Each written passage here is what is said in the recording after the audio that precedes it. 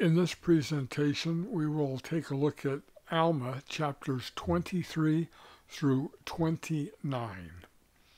So let's begin with chapter 23 of Alma. Well, first we'll take a look at an introduction of Alma 23 through 29.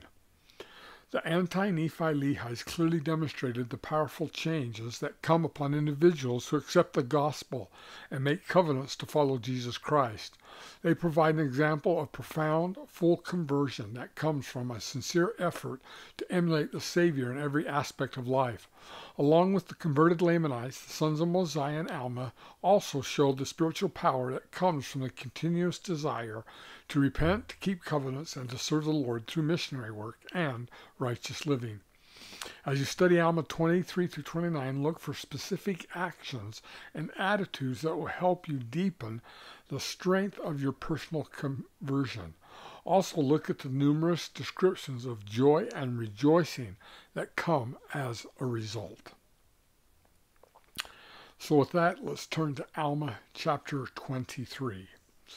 23 verse 3, the phrase, the word of God might have no obstruction. The king of the Lamanites removed restrictions that had kept the gospel from being taught among his people, and the missionaries went forth preaching throughout the land. President Thomas S. Monson related a similar event as he described the circumstances surrounding the decision made by the government of the German Democratic Republic to allow missionaries to preach in the land after years of restricted church activity. So this was before Germany was united. This was the communist part of Germany. Quote, our ultimate goal was to seek permission for the doorway of missionary work to open.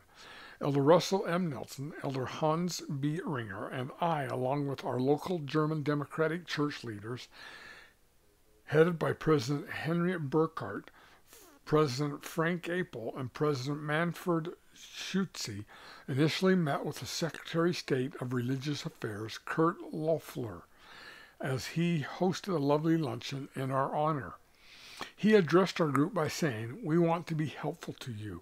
We've observed you and your people for 20 years.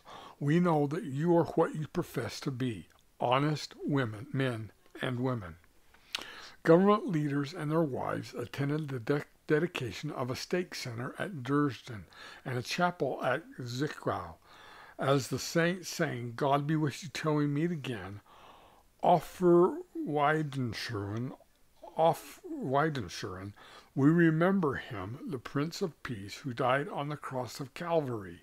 I contemplated our Lord and Savior when he walked the path of pain, the trail of tears, even the road of righteousness. His penetrating declaration came to mind, peace I leave with you, my peace I give unto you, not as the world giveth, give I unto you. Let not your hearts be troubled, neither let it be afraid.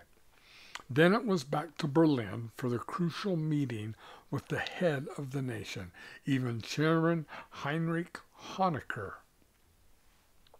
We were driven to the chambers of the chief representatives of the government. Beyond the exquisite entry to the building, we were greeted by Chairman Honecker. We presented him with the statuette First Step, depicting a mother helping her child take its first step towards its father. He was highly pleased with the gift. He then escorted us into his private council room. There, around a large round table, we were seated. Others at the table included Chairman Honecker and his deputies of government. Chairman Honecker began, we know members of your church believe in work. You've proven that. We know you believe in the family. You've demonstrated that. We know you are good citizens in whatever country you claim as home. We have observed that. The floor is yours. Make your desires known. I began, Chairman Honecker, at the dedication open house of the temple in Freiburg. 89,890 of your countrymen stood in line at times up to 4 hours, frequently in the rain, that they might see a house of God. In the city of Leipzig, at the dedication of the stake center, 12,000 people attended the open house. In the city of Dresden, there were 29,000 visitors. In the city of Zwickau, 5,300, and every week of the year, 1,500 to 1,800 people visit the temple grounds in the city of Freiburg. They want to know what we believe. We would like to tell them that we believe in honoring and obeying and sustaining the law of the land. We would like to explain our desire to achieve strong family units. These are but two of our beliefs. We cannot answer questions and we cannot convey our feelings because we have no missionary representatives here as we do in other countries.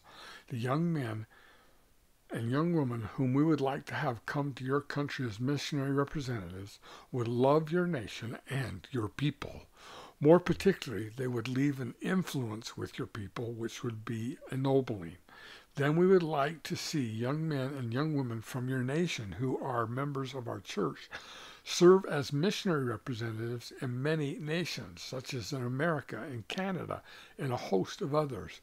They will return better prepared to assume positions of responsibility in your land. Chairman Honecker then spoke for perhaps 30 minutes, describing his objectives and viewpoints and detailing the progress made by his nation. At length he smiled and addressed me and the group, saying, "We know you. We trust you. We have had experience with you. Your missionary request is approved." My spirit literally soared out of the room. The meeting was concluded. As we left the beautiful government chambers, Elder Russell M. Nelson turned to me and said, "Notice how the sunshine is penetrating this hall. It's almost as though Heavenly Father is saying, 'I am pleased.'" The black darkness of night had ended. The bright light of day had dawned. The gospel of Jesus Christ would now be carried to the millions of people in that nation. Their questions concerning the church will be answered, and the kingdom of God will go forth. As I reflected on these events, my thoughts turned to the Master's words, "In nothing doth man offend God, or against none is his wrath kindled, save those who confess not his hand in all things." I confess the hand of God in the miraculous events pertaining to the church in the German Democratic Republic. End of quote. What a marvelous miracle and story that was, getting missionaries into a communist land. Chapter 23, verse 6, the phrase, "the power of God working miracles in them." To mend a broken limb, to rid a body of disease, to raise the dead, all of these are into the soul. All of these are miracles indeed, yet miracles of a lesser order than the miracles of cleansing a soul from sin, breathing the breath of spiritual life into the soul previously dead to the things of the Spirit, planting faith where there had been no faith, evoking righteousness where there had been none.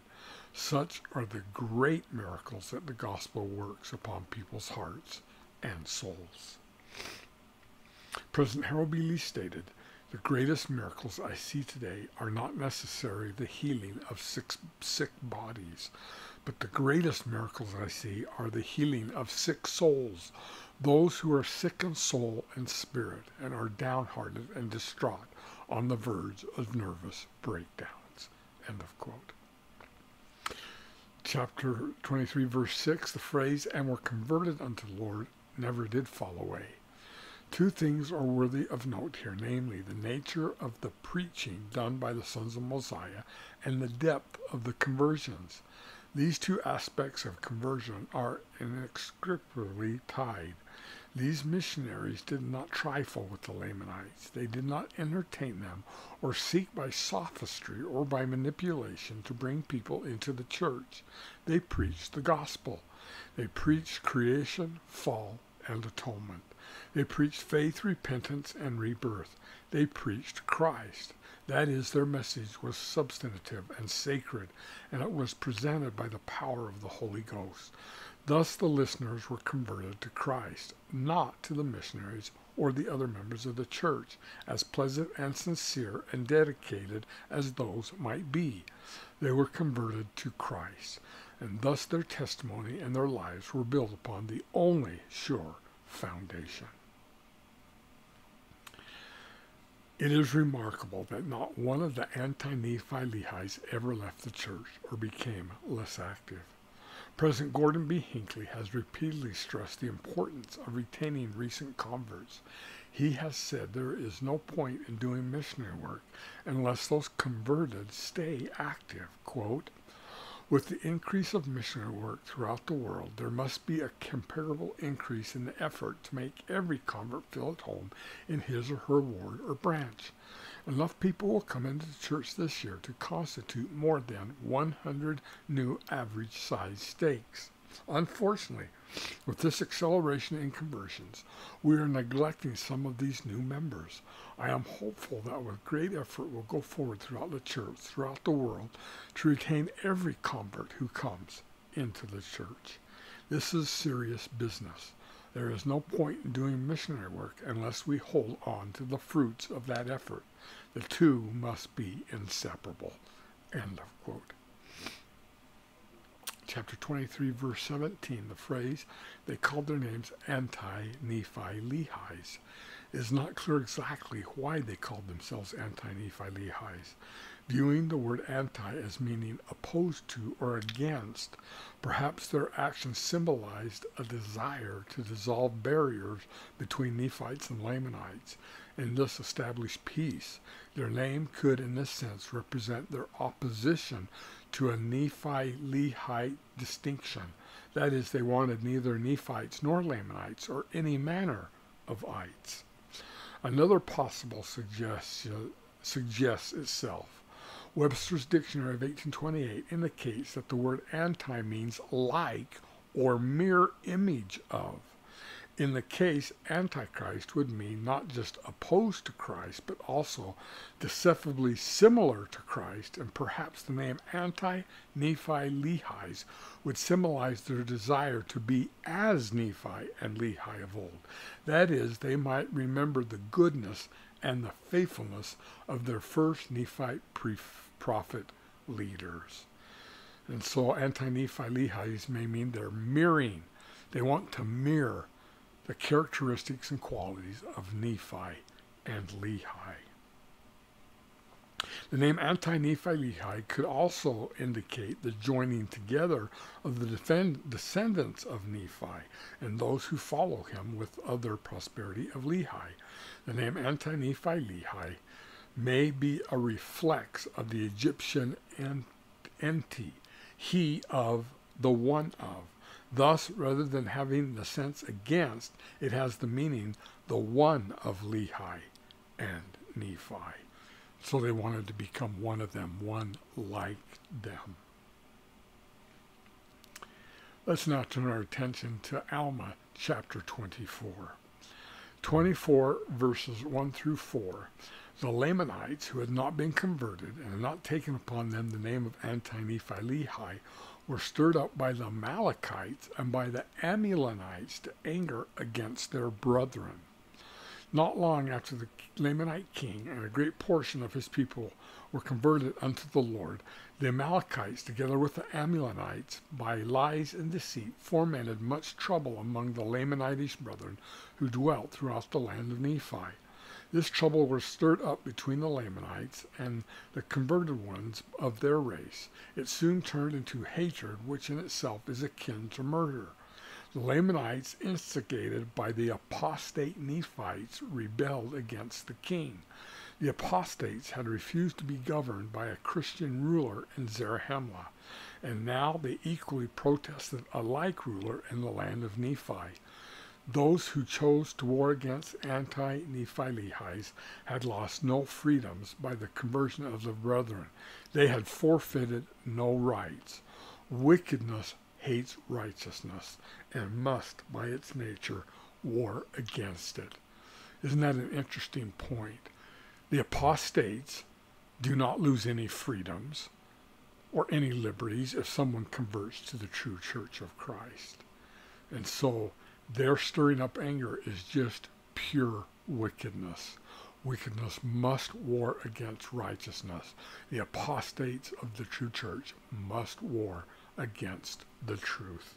And so we see it here. Chapter 24, verse 6, the phrase, "Now there was not one soul among all the people who had been converted unto the Lord that would take up their arms against their brethren, the Lamanites." Anti-Nephi-Lehi, their new king, commanded his subjects not even to make any preparations to meet the oncoming warfare, which he regarded as one in which brother would challenge brother in a struggle for life or death. Among all his people there was not one who disobeyed his mandate. They, as well as he, were filled with the righteous zeal which their new-found faith inspired. They truly loved their brethren. Not one, we repeat, would take up arms even to defend himself. We can think of no more perfect illustration of the mighty change of heart spoken of by Alma than that illustrated by these converted Lamanites, who now refuse to take up arms against those who would slay them. Theirs is an uncompromising confidence in the promises of God and a love for their brethren, who have now declared themselves their enemies, that exceeds their love for their own mortal lives. Chapter 24, verse 10, the phrase, "Forgiven us of those our many sins and murders." Because of the false tradition of their fathers, before their conversion, these Lamanites had taken life in unrighteous wars. Though such needless killing is a sin of the greatest magnitude, it is not the same as the willful and premeditated taking of life that, in the United States system of jurisprudence, is called first-degree murder, or that is spoken of in the Scriptures as being sin unto death, meaning that its perpetrators cannot, even through repentance, obtain a glory greater than that of the celestial kingdom in the worlds to come. Chapter 24, verse 10, the phrase, "Taken away the guilt from our hearts through the merits of his Son." President Boyd K. Packer, president of the Quorum of the 12 Apostles, testified that we can apply the atonement of Jesus Christ to remove our guilt. Quote, "For some reason, we think the atonement of Christ applies only at the end of mortal life to redemption from the fall, from spiritual death. It is much more than that. It is even ever-present. It is an ever-present power to call upon in everyday life. When we are racked or harrowed up or tormented by guilt or burdened with grief, he can heal us.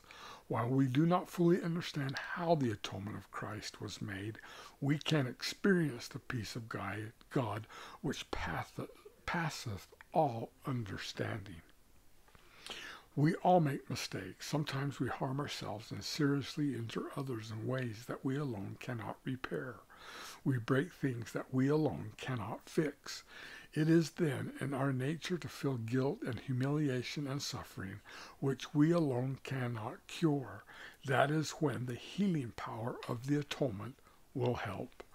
The Lord said, "Behold, I, God, have suffered these things for all, that they might not suffer if they would repent." The atonement has practical, personal, everyday value. Apply it in your life. It can be activated with so simple a beginning as prayer. You will not thereafter be free from trouble and mistakes, but can erase the guilt through repentance and be at peace. End of quote. Chapter 24, verse 11, the phrase, "For it was all we could do to repent." The anti-Nephi-Lehites did all that they could do to repent. In 2 Nephi 25:23, Nephi exclaimed, quote, "It is by grace that we are saved after all that we can do." End of quote. From the king of the anti-Nephi-Lehites, we learn that part of all we can do is to repent of all our sins. That is the part we can do. And then Christ's grace can be activated to take care of the natural man and overcoming that which we cannot overcome alone. Chapter 24, verse 13, the phrase, "which shall be shed for the atonement of our sins." Though it is true that the actual event of atonement lay in the future, from the days of Adam, men and women of faith called upon the Father in the name of the Son, pleaded for forgiveness by virtue of the precious blood that would be spilled in the meridian of time, and knew the joy of their redemption through the merits of mercy of the Holy Messiah. So the atonement applied even before it actually happened. That's how much confidence the Father had in the Son, that the atonement could be used by the people prior to the Savior's suffering and sacrifice. Chapter 24, verse 15, the phrase, His word made us clean. Truth sanctifies the soul. See John 17, 17 through 19. To know the truth, to live the truth, to teach the truth, each has a sanctifying power upon our souls. Conversely, there can be no cleansing of the soul in ignorance, no exalting of the soul without our living the principles of exaltation, and no expansion of the soul in the refusal to share the light granted us. Chapter 24, verse 17 through 19, the phrase, they took their swords and they did bury them deep in the earth. This inspired covenant of the Anti-Nephi-Lehi's to bury their weapons and never again shed man's blood with them was renewed with great blessing, rewarded with great blessings. Notwithstanding, as we shall read, 1,005 of their number were later slain by the Lamanites. Some have attempted to extrapolate from this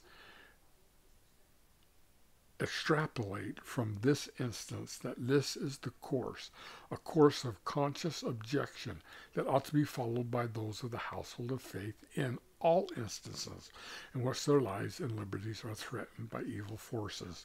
But the larger context of this instance does not justify such an idea.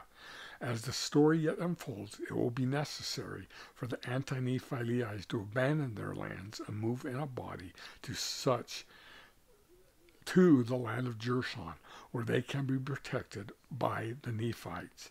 It will also be necessary for their sons who have not entered into the covenant Anti-Nephi-Lehi's made up to take arms to protect the Nephites and themselves from bondage.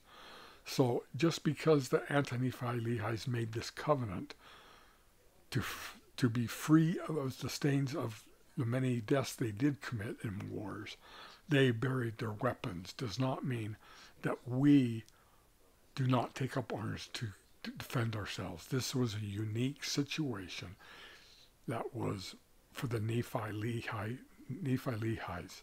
Scripture and God still gives us the right to defend our families and our homes and our liberties, even by war if necessary. Eventually, men and women must learn the lesson of the ages, a lesson stressed by Mormon just prior to his death, a message he could offer with over 1,000 years of Nephite perspective before him. We know, he said to the future remnants of Israel, that ye must lay down your weapons of war, and delight no more in the shedding of blood, and take them not again, save it be that God shall command you.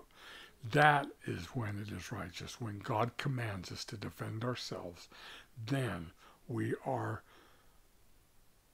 okay to go to war. By burying their weapons deep in the earth, the Anti-Nephi-Lehi's promised the Lord that they would never use them again. Scripture records that they were firm and would suffer even unto death rather than commit sin. Their actions demonstrated the complete abandonment of sin following sincere repentance. President Spencer W. Kimball taught that abandonment of sin often requires a change in lifestyle. Quote, in abandoning sin, one cannot merely wish for better conditions. He must make them. He may need to come to hate the spotted garments and loathe the sin. He must be certain not only that he has abandoned the sin, but he has changed the situation surrounding the sin. He should avoid the places and conditions and circumstances where the sin occurred, for these could most readily breed it again. He must abandon the people with whom the sin was committed. He may not hate the persons involved, but he must avoid them and everything associated with the sin. He must eliminate anything which would stir the old memories. End of quote. Chapter 24, verses 22 through 27. The examples of the righteous resulted in the conversion of many. Elder L. Tom Perry of the Quorum of the 12 apostles remarked that our resolve to keep our covenants may lead to the conversion of others. He said, quote, the king of the anti-Nephi-Lehites instructed his people to bury their weapons deep into the ground, that they may not be tempted to use them when the Lamanite brother came to do battle against them. The people followed their king's instructions, viewing their actions as a testimony to God and also to men that they never would use weapons again for the shedding of man's blood. When the Lamanites attacked the Nephi-Lehites, went out to meet them and prostrated themselves on the ground before their attackers. The Lamanites killed 1,005 of the anti-Nephi-Lehites before the slaughter stopped. Why did the slaughter stop, and what were its consequences? From the account in Alma, we learn the answer to these questions. Now when the Lamanites saw this, they did forbear from slaying them, and there were many whose hearts had swollen, for they repented of the things which they had done. The people of God were joined that day by more than the number who had been slain, and those who had been slain were righteous people. Therefore, we have no reason to doubt, but they were saved. While the message of the story is not to insist on universal pacifism, we do learn that by not returning aggression from others, we can have a profound effect upon them. Literally, we can change their hearts when we follow Christ's example and turn the other cheek. Our examples as peaceful followers of Christ inspire others to follow him. End of his quote. Chapter 24, verse 26, the phrase, those who had been slain were righteous people. Therefore, we have no reason to doubt, but they were saved. When the righteous people die, we have no reason to doubt, but they are saved. That is, they are heirs of the celestial kingdom. When the righteous, those true to their gospel covenants, pass from this life to the next, they are received into a state of happiness, which is called paradise, a state of rest, a state of peace, where they shall rest from all their troubles and all care and sorrow. Since they have kept their second estate, the eternal promise is that they shall have glory added upon their heads forever and ever.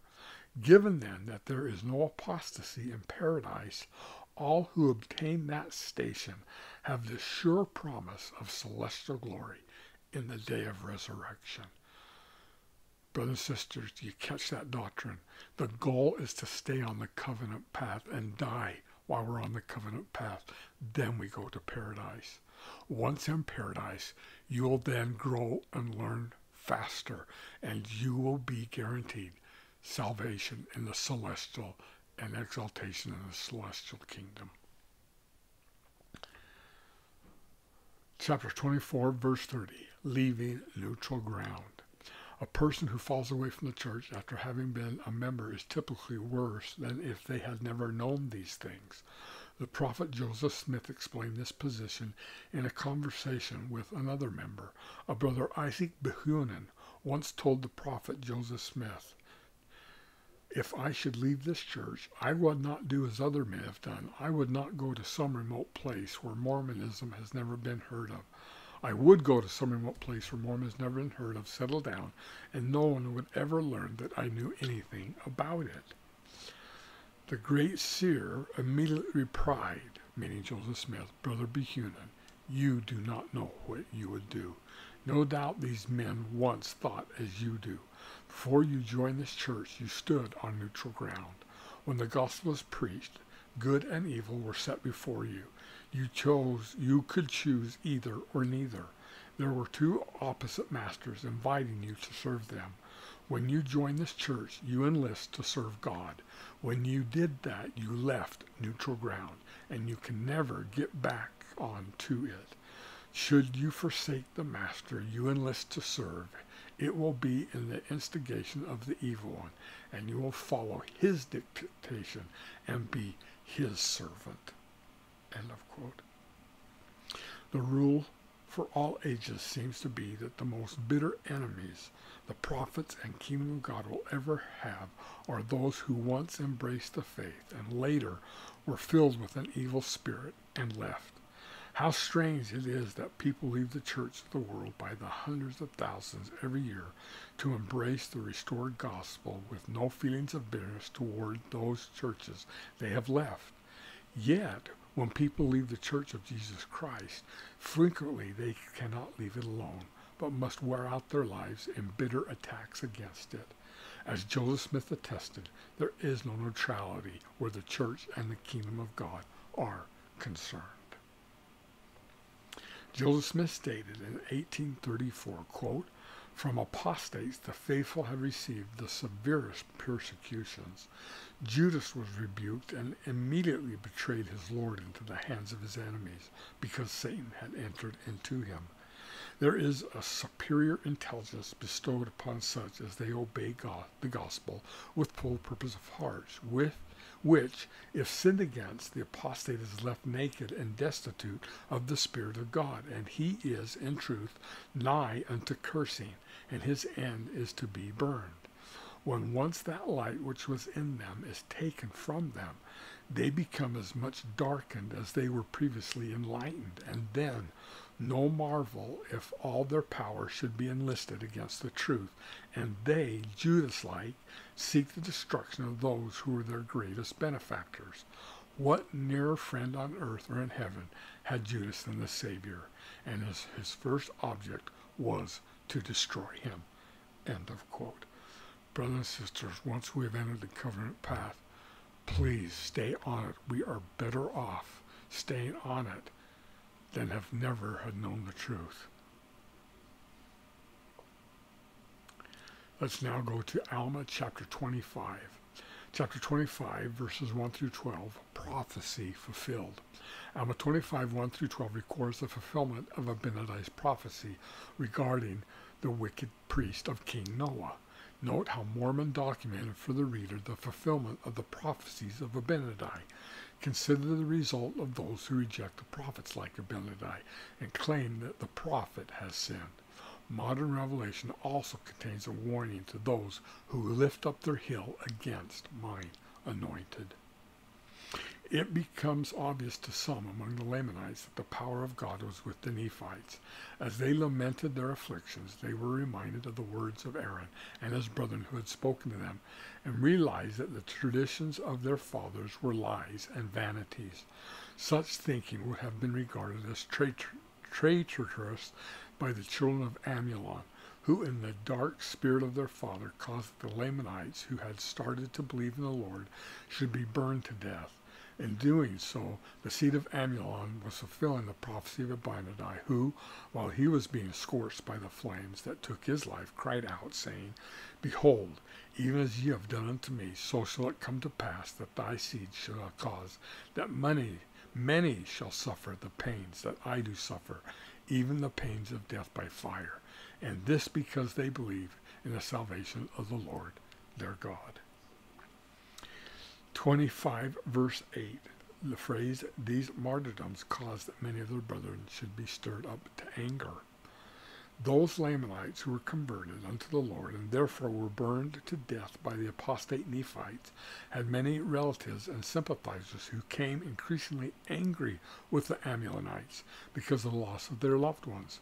Strife and resentment that daily became more bitter roused the malignant passions that were folded up in the breast of the savage Lamanites.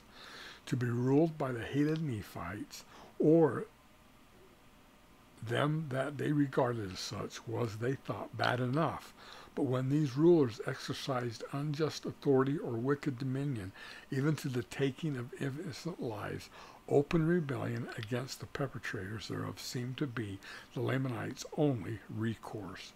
With each fire the Amalekites kindled, the victims of the martyrs prior cried aloud for vengeance, and it was not long until their united appeals brought the retribution upon the heads of the offending faithless Nephites. The Lamanites, unwilling to grapple any longer with the merciless rule of their usurpers, began to hunt the seed of Amulon and his brethren, and began to slay them. The pursuit of the renegade Nephites did not end with the overthrow of their control of government, But the Lamanites followed the fleeing Amalekites even further into the east wilderness to avenge their wanton rule. This is one reason for Scripture to see that all promises God promises and prophesies through promises will all be fulfilled. And if he did it then, he will fulfill all promises to us now. We can have that assurance and faith in Christ. Chapter 25, verse 9, the phrase, "And behold, they are hunted this day by the Lamanites." This brought to pass the fulfillment of the prophecy uttered by Abinadi almost 6 or 7 years before, when he was brought before the wicked priests of still more wicked King Noah, and by them was burned at the stake. But this much I tell you, what you do with me after this shall be a type and a shadow of things which are to come. Chapter 25, verses 13 through 17. It is a genuine conversion to Christ of which we read, not a military surrender. Those reborn disciples join the anti-Nephilites in bearing their weapons of war, in walking in the ways of the Lord, in observance of the law of Moses with all its ritual and understanding of its purposes as a type for the coming of Christ. Theirs was not a conversion of convenience, but rather one representing a total commitment to Christ. Abinadi had explained to the priest of Noah, "And now ye have said that salvation cometh by the law of Moses. I say unto you that it is expedient that ye should keep the law of Moses as yet. But I say unto you that the time shall come when it shall no more be expedient to keep the law of Moses. And moreover I say unto you that salvation doth not come by the law alone. And were it not for the atonement which God himself made for the sins and iniquities of the people, that they must unavoidably perish, notwithstanding the law of Moses." Let's change that to doth.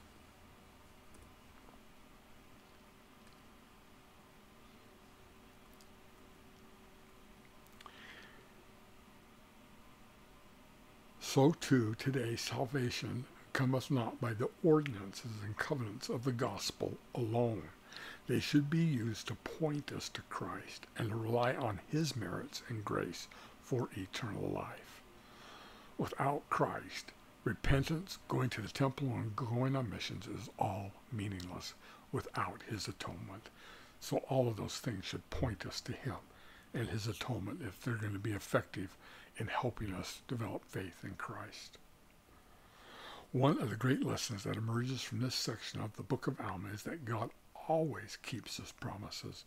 The Lord had told King Mosiah that many would believe his son's teachings and that he would deliver them out of the hands of the Lamanites.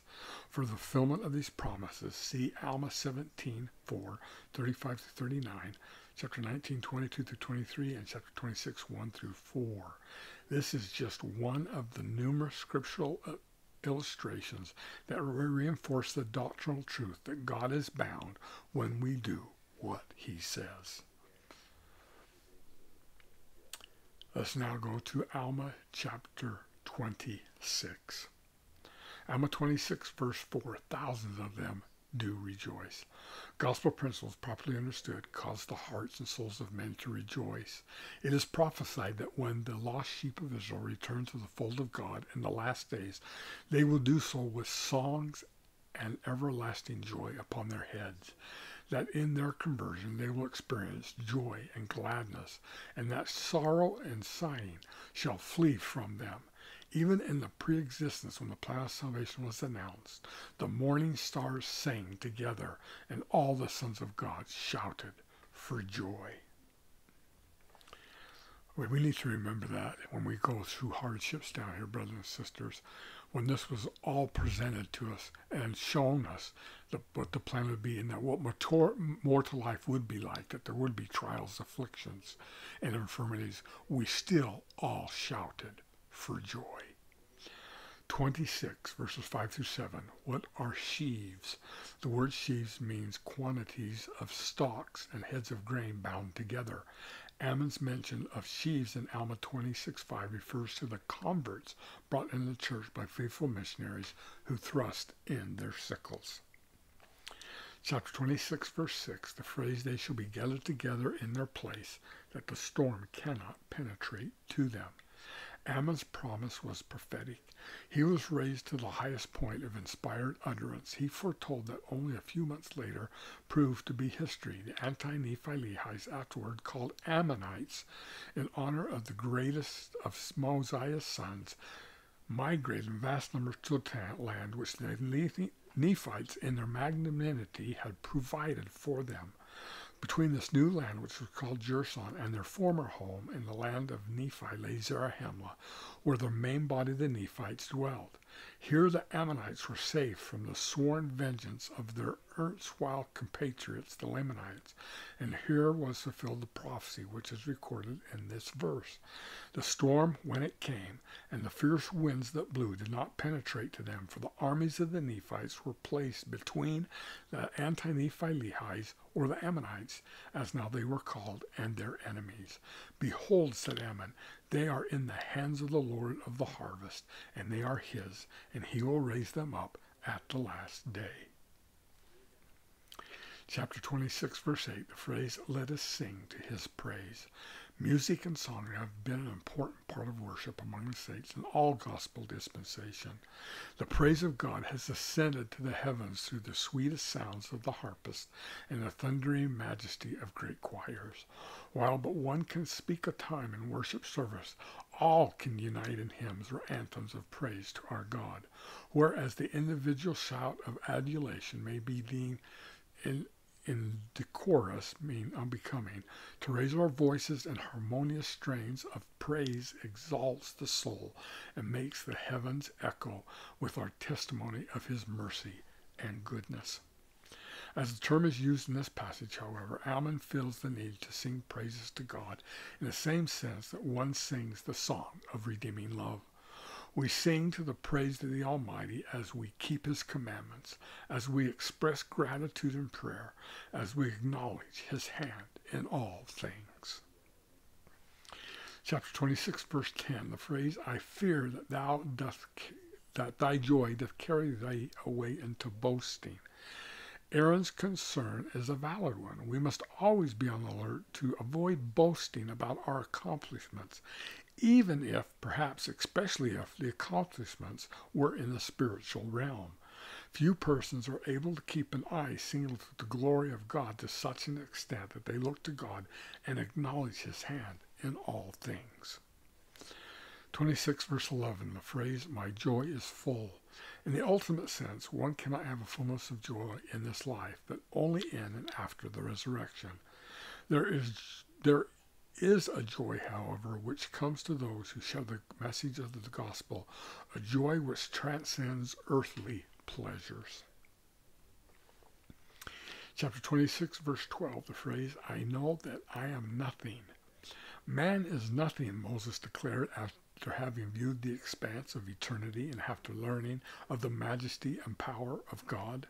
Yet when the power of God is placed upon us, our endowment, that assuming worthiness on our part is rightfully ours as his offspring, we can do all things in his name. In short, man is nothing without divine intervention. When compared with God's, Ammon knew that his utmost strength was absolute weakness, and his wisdom foolishness. He did not boast in them, but however, the light of God's countenance illuminated his soul, and what had been dark within him was now made bright. Like a lamp in the gloomy wastes of darkness, his joy spread its rays of gladness all about him, and it beckoned his brethren. Behold, my joy is full, yea, my heart is brim with joy, and I will rejoice in my God. The phrase, in his strength I can do all things, Paul wrote, I can do all things through Christ, which strengtheneth me. Brothers and sisters, without Christ, we literally are nothing. But with Christ, we can become everything, even joint heirs to Jesus Christ and Heavenly Father. Chapter 26, verse 13, the phrase, how many thousands of our brethren has he loosed from the pains of hell? They are loosed from the pains of hell, here and hereafter. Many suffer hell on earth in the sense that they are smitten by conscience, tormented by a damned soul that cannot find happiness in sin. Of necessity, those who die under the bondage of sin are consigned hereafter to that portion of the spirit world referred to in the Book of Mormon as hell, where they must pay for their sins. Here there shall be weeping and wailing and gnashing of teeth, and this because of their own iniquities, being led captive by the will of the devil. Thus, as Ammon states, this great host of Lamanite converts have escaped the pains of hell, as do all who repent, are baptized, and continue in the faith. Chapter 26, verses 15 through 16, the phrase, who can glory too much in the Lord? Just as Ammon felt to glory in the Lord and to sing his praises, so should we. Sister Sherry L. Dew, while serving as a counselor in the Relief Society General Presidency, taught us concerning the role Jesus Christ plays in our daily lives. She said, quote, is it possible to be happy when life is hard, to feel peace amid uncertainty, and hope in the midst of cynicism? Is it possible to change, to shake off old habits and become new again? Is it possible to live with integrity and purity in a world that no longer values the virtues that distinguish the followers of Christ?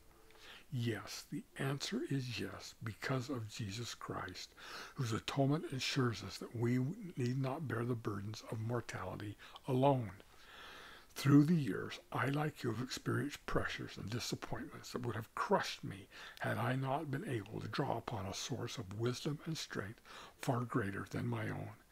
He has never forgotten or forsaken me, and I have come to know for myself that Jesus is the Christ, that this is his church. With Ammon I say, for who can glory too much in the Lord? Yea, who can say too much of his great power and his mercy? Behold, I cannot say the smallest part which I feel. I testify that in this, the twilight of the dispensation of the fullness of times, when Lucifer is working overtime to jeopardize our journey home and to separate us from the Savior's atoning power, the only answer for any of us is Jesus Christ. I testify to that is true. Christ is the answer. Christ is everything. Everything must be about Christ. Chapter 26, verse 19, the phrase, the sword of his justice.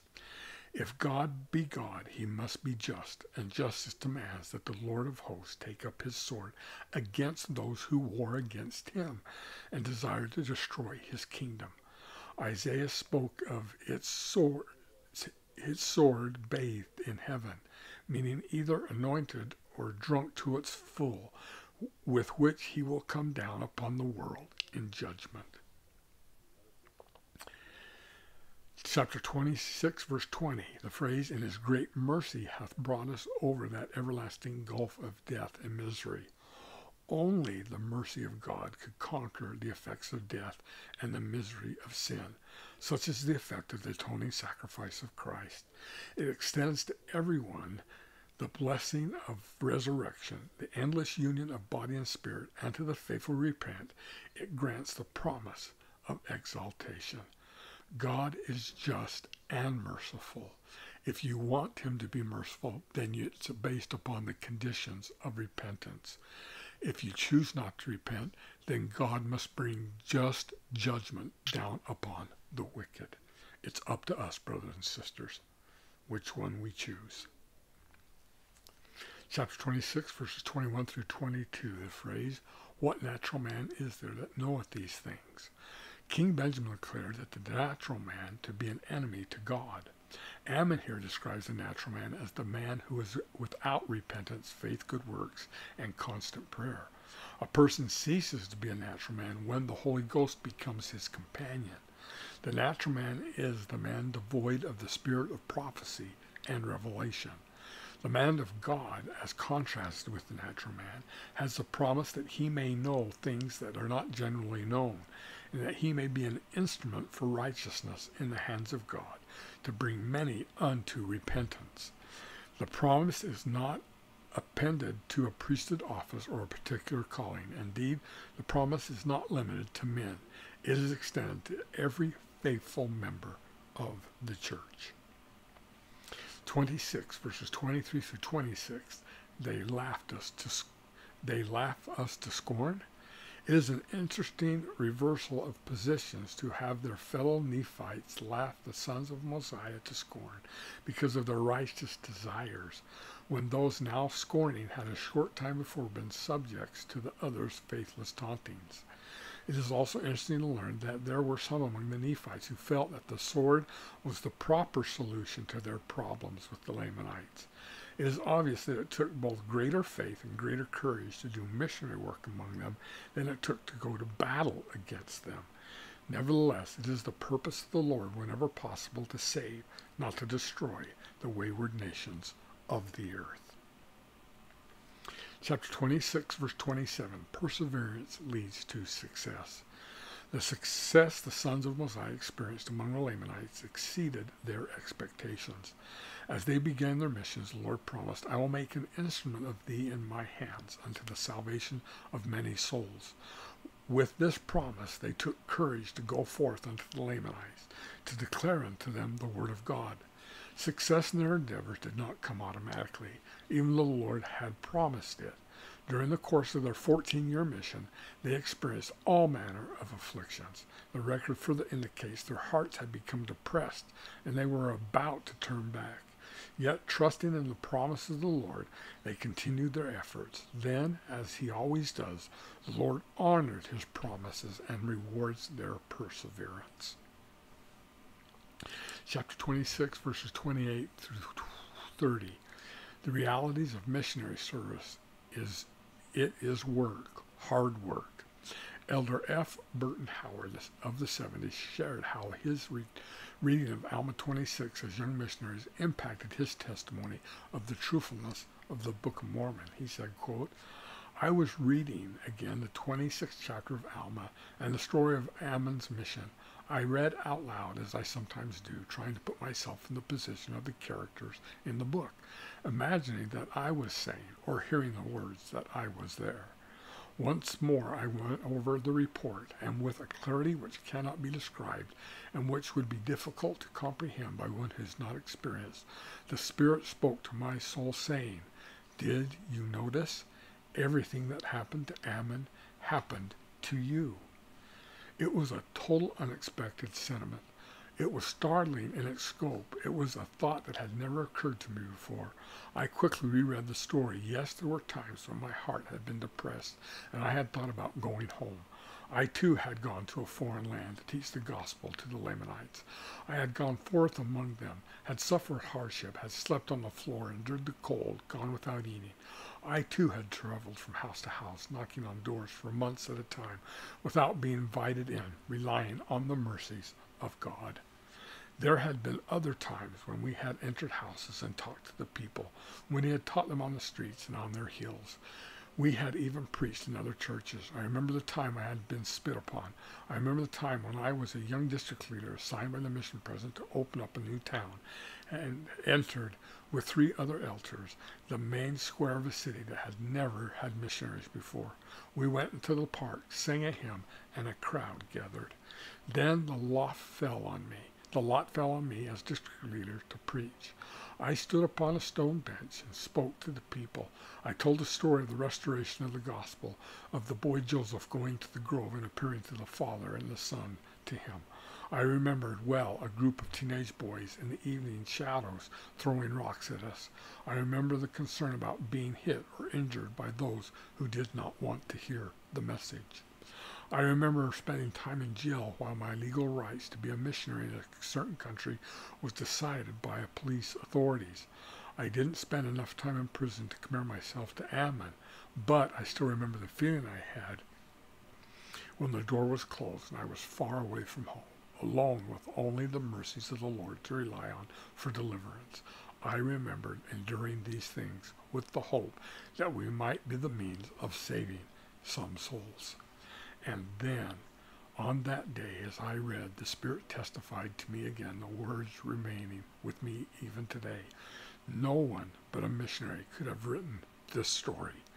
Joseph Smith could never have known what it was like to be a missionary to the Lamanites, for no one he knew had ever done such a thing before. End of quote. What a great testimony that Joseph did not write the Book of Mormon. He couldn't have put those details in. Like they said, he had never experienced those before. And so what a witness that the Book of Mormon was translated by the gift and power of God by Joseph, not written by him. Chapter 26, verse 35. Here are some different phrases. First, he has all power. God has all power. There is no righteous deed or work that he cannot do. There are no laws that he did not ordain. Joseph Smith said it thus, quote, unless God had all power over all things and was able by his power to control all things and thereby deliver his creatures who put their trust in him from the power of all beings that might seek their destruction, whether in heaven or on earth or in hell, man could not be saved. End of quote. The phrase all wisdom.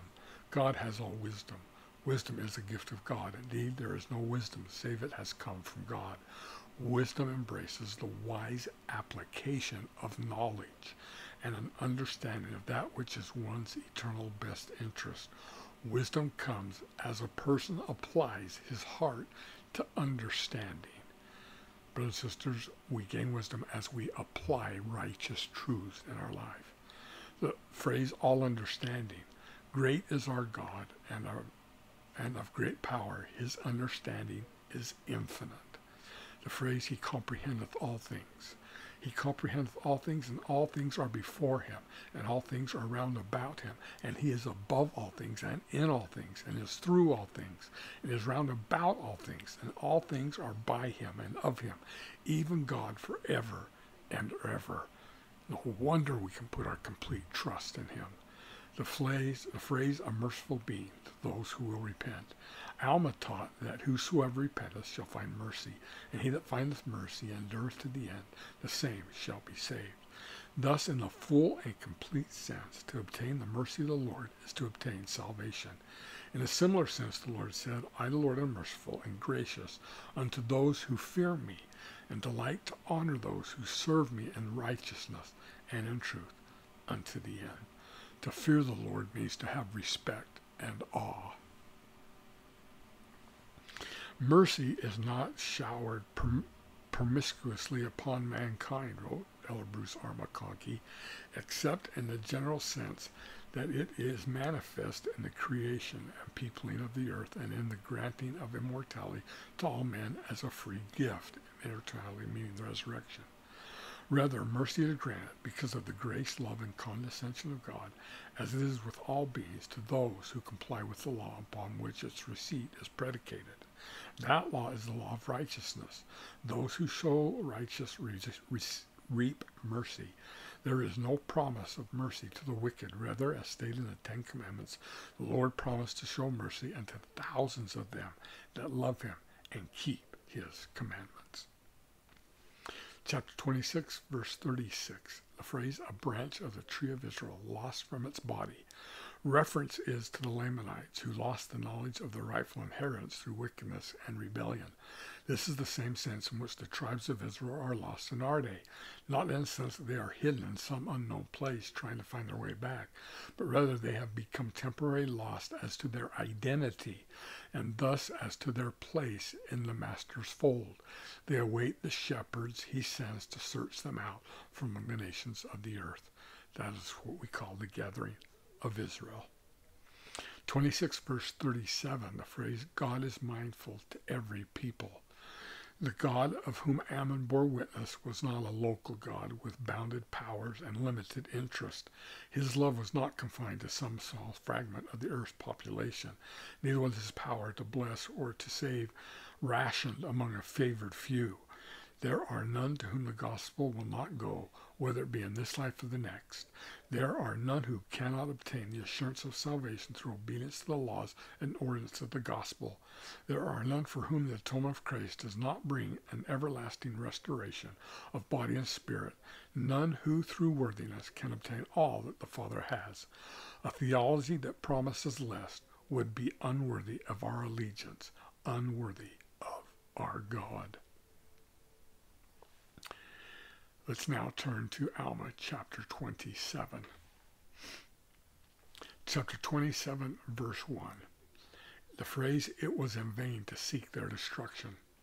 As long as the Nephite nation was worthy of the protection of the Lord, it was vain for other people or nations to seek his destruction. This is inherent in the concept of a covenant people being granted a promised land. The land is the symbol of the covenant they have made. As long as they honor their covenants, they retain the promise of protection. In the violation of their covenants, they forfeit the right to divine protection and no longer have claim upon the land. Chapter 27, verse 2, the phrase Amalekites began to stir up the people in anger against the brethren, the people of anti-Nephi Lehi. The Amalekites, who are apostate Nephites, who personify the spirit of apostasy, having once partaken of the fruit of the tree of life and then turn against it, now devote their whole energy of their souls to fighting God.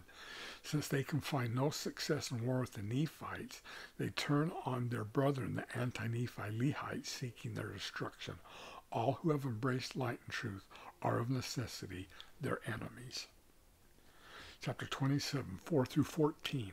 Ammon, as the prophet leader of his people, having in a spiritual sense led them to God, now leads them to a temporal salvation, a land of safety. In so doing, he becomes a rather remarkable type for the Messiah, who will also first offer the doctrines of the kingdom and eventually lead all who have embraced those doctrines to a place of safety. Similarly, as we are about to read, these people will be given Ammon's name, even as all the faithful must be given the name of our Lord and Master. Chapter 27, verse 4. The phrase treated as though they were angels sent from God. I'm sorry for the typo. There's an extra 4 that should not be there. The angel is a messenger from the Lord. The Hebrew word malach, for which instance means messenger, representative, or angel.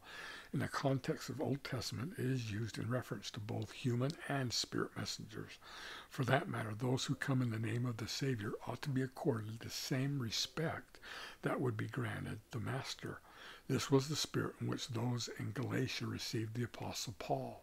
Of that reception he wrote, "My temptation was in my flesh, yet despised not, nor rejected, but received me as an angel of God, even as Christ." Chapter 27, verses 17 through 19. The phrase, the joy of Ammon was so great, even that he was full. A fullness of joy is found only among resurrected, exalted beings. Indeed, exaltation consists in gaining a fullness of joy. It is to enter into the joy of the Lord. In mortality, men experience joy only in righteousness, that is, in obedience to the laws and ordinances of the gospel being the glad tidings of great joy. Joy is characteristic of the presence of the Holy Ghost, from whom it comes. It is experienced only when the Spirit is present, and that most acutely in the manifestation that our sins have been remitted, in the knowledge that our path is pleasing to and approved by God, and in our helping others find the way to light and salvation. Chapter 27, verses 21 through 24. Forgiving our enemies. Alma had previously called upon the inhabitants of Zarahemla to change their hearts. He also declared that the Lord sendeth an invitation unto all men. This matches a similar invitation by the Lord through Nephi, that God denieth none that come unto him, black and white, bond and free, male and female. All are alike unto God. The inhabitants of Zarahemla embrace Alma's message, and when it becomes necessary to forgive their enemies, they offered land and protection to the people of Alma. All are alike unto God, but there are certain times and certain places when the gospel will be sent to all those people. They are sent on God's timetable, not on our timetable. And so God decides when a certain nation or people will receive the gospel. But between this life and the next, all will have the opportunity to hear it. President Howard W. Hunter admonished each of us to similarly forgive our enemies. Quote, consider, for example, this instruction from Christ to his disciples. He said, love your enemies, bless them that curse you, do good to them that hate you, and pray for them which despitefully use you and persecute you. Think what this admonition alone would do in your neighborhood and mine, in the communities in which you and your children live, in the nations which make up our great global family. I realize this doctrine poses a significant challenge, but surely it is more agreeable challenge than the terrible task posed for us by the war and poverty and pain the world continues to face. We all have significant opportunities to practice Christianity, and we should try it at every opportunity. For example, we can all be a little more forgiving. End of quote. Chapter 27, verses 27 through 30. He that is righteous is favored of God. Such was the case with the people of Ammon, a people perfectly honest and upright in all things, a people firm in the faith of Christ, a people who looked upon their past sins with abhorrence, a people who, because of their abiding faith in the atonement of Christ and the power of the resurrection, did not fear death. Surely the heavens rejoiced over them, and the righteous of all generations ought to emulate them.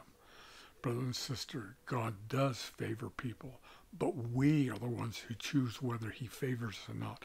He will favor all those who come unto him through his Son, Jesus Christ. So it's us that makes the choice whether God favors us, not that he has just certain favorites and not others. All can become his favorites if we so choose. Chapter 27, verse 28, the phrase, never did look upon death with any degree of terror. It is a contradiction to profess saving faith and yet to cling tenaciously to life and to be terrified by death.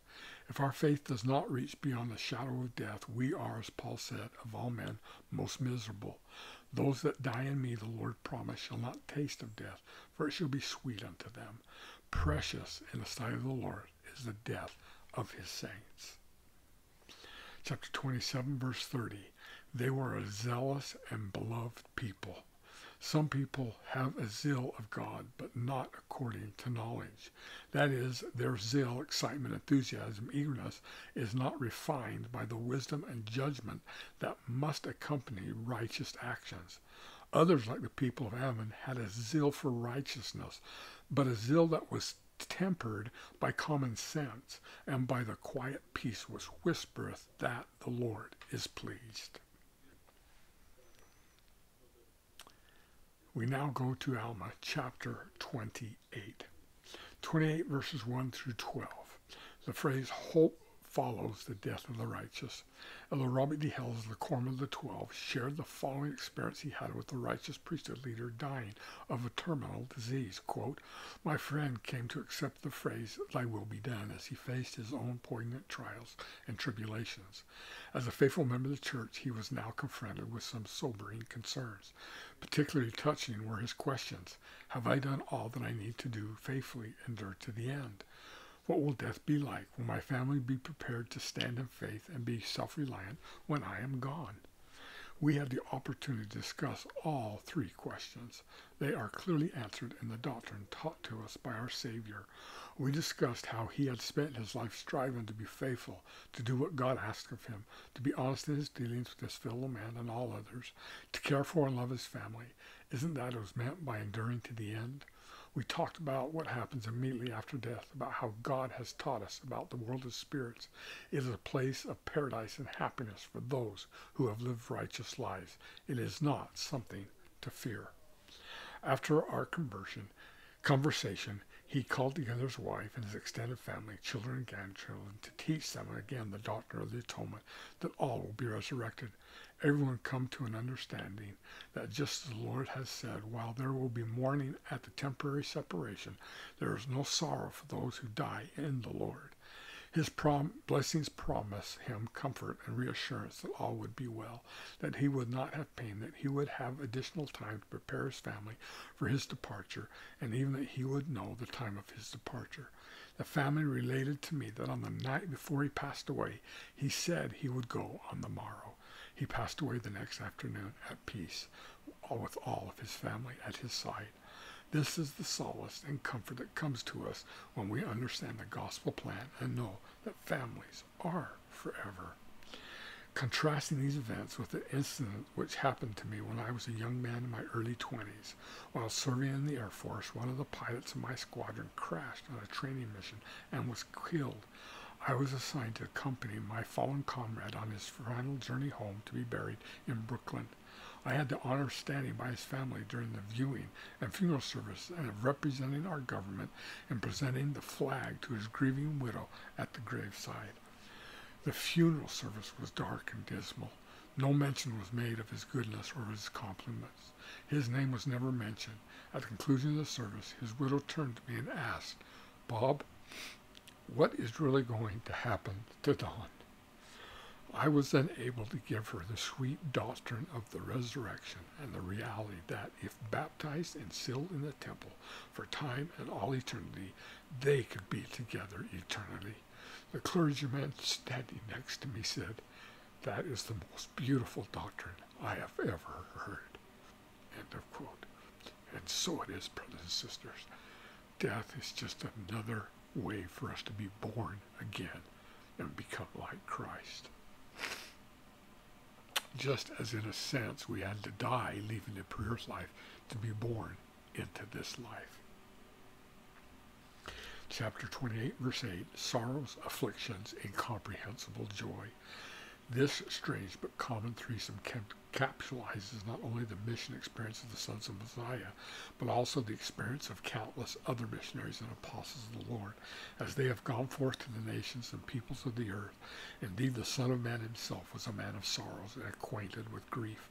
Yet notwithstanding the difficulties associated with laboring in the Lord's cause, we are assured that the eye hath not seen, nor ear heard, neither have entered into the heart of man the things which God hath prepared for them that love him. Chapter 28, verse 12, the phrase, a state of never-ending happiness. The righteous will know happiness in paradise, in the resurrection, and throughout the ages, endless ages of eternity. It is their right to sit down in the kingdom of heaven with the righteous progenitors, to go no more out. Chapter 28, verse 13, and the phrase, and thus we see how great the iniquity of man is because of sin and transgression. No lesson presented in the Nephite record is more vividly shown or as frequently given than the one here that Mormon emphasizes. He stresses the point that it is sin and transgression and the power of the devil that divides men into class and class distinctions. We may trace many Nephite woes to pride and self-anointed righteousness. The ambitions of Amasai to be king of the Nephites is an example of what we mean. His desire to exercise unrighteous authority over his brethren started with pride, which endured, had its beginning in the things of the world, which he and his followers had accumulated. His wicked aim was to destroy the republic which God inspired. Satan put into Amasai's heart to aspire to kingship and thereby overthrow the work of the Lord. In this way, the Nephites were divided into two classes: those who hoped to profit by Amasai's wicked venture, and those who stood fast with Alma in upholding the law of the land.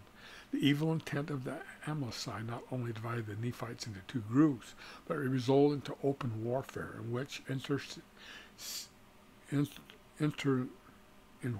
internecine strife, thousands of Nephites of both sides were slain. The cunning plans which Satan puts into Amasai's heart failed to thwart the purposes of God. Mormons saw in the experience of these 15 years that God will not forsake his people, nor, as the psalmist says, leave them in their grief when they earnestly seek to do his will. In other words, there is nothing that equalizes men more than does righteous behavior. We all stand before God as equals, save those who do and those who do and those who do not obey his words. There is nothing that equalizes men more than by them walking together with the Lord. Again, how often this truth is made known to us when we study the Nephite scriptures. Now to our last chapter, Alma, chapter 29. Chapter 29, 1 through 3, the phrase, "Oh, that I were an angel." In this beautiful and spirit-filled expression, Alma wishes for the voice of an angel and the spiritual power to declare the message of salvation to every people upon the face of the earth. Perhaps his desire to affect the world of good was just as the angel who appeared to him and the sons of Mosiah had dramatically affected the course of events in Nephite history. He then chides himself, saying, I do sin in my wish, and concludes that he ought to be content with the office and calling the Lord has given him. In the verses that follow, he declares that the Lord grants to all men according to their desires. What then of his desire to raise the warning voice among all nations? Ought it not to be noted that through the going forth of the Book of Mormon, Alma does indeed speak with the eloquence of an angel to those of every nation, kindred, and tongue? Ought it not be noted also that there was no sin in his desire to declare the gospel to the peoples of the earth, and that the people by the tens of thousands, yes, by tens of millions, will yet hear his voice as the voice of an angel echoing through the ages to touching their hearts and direct their course? The earth has known few teachers to the equal of Alma the younger. Isn't that an interesting insight? He wished that he could teach all nations, kindreds, and people, and brothers and sisters. He is doing that through leaving his account in the Book of Mormon, which is going to all nations, kindreds, tongues, and people. He truly got the desire of his heart. Chapter 29, verses 4 through 5, the phrase, God grants unto men according to their desires. Elder Nellie Maxwell, the Quorum of the 12 Apostles, taught that our desires affect our personal development and eventually determine our eternal blessings. Quote, desires become real determinants even when, with pitiful naivety, we do not really want the consequences of our desires. Therefore, what we insistently desire over time is what we will eventually become and what we will receive in eternity. Righteous desires need to be relentless. Therefore, because, said President Brigham Young, the men and women whose desire to obtain seats in the celestial kingdom will find that they must battle every day. Therefore, true Christian soldiers are more than weekend warriors. Remember, brothers and sisters, it is our own desires which determine the sizing and the attractiveness of various temptations. We set our own thermostats as to temptations. Thus, educating and training our desires clearly requires understanding the truths of the gospel, yet even more is involved. President Brigham Young confirms, saying, it is evident that many who understand the truth do not govern themselves by it. Consequently, no matter how true and beautiful truth is, you have to take the passions of the people and mold them to the law of God. Therefore, declared President Joseph F. Smith, the education then of our desires is one of far-reaching importance to our happiness in life. Such education can only lead to sanctification until, said President Brigham Young, holy desires produce corresponding outward works. Only by educating and training our desires can they become our allies instead of our enemies. End of Elder Maxwell's quote. We must be careful what we desire. Do we want the consequences of what we desire? Make sure you want the consequences of what you want. 29 verse 5, the phrase, he that knoweth good and evil, to him it is given according to his desires. Given the necessary time, both the righteous and the unrighteous desires of our hearts will find a way to express themselves. This is a simple manifestation of the verity that desires govern our choices, and choices take us where we really want to go. It is also inherent in the plan of salvation that judgment involve a perfect blend of works and desires. Thus, if we really wanted to do something, be it good or evil, but were unable to do it because of circumstances beyond our control, short of our repenting, a just God will reward or punish us if we had actually done it. See, only an all-knowing true God could actually bring such judgment.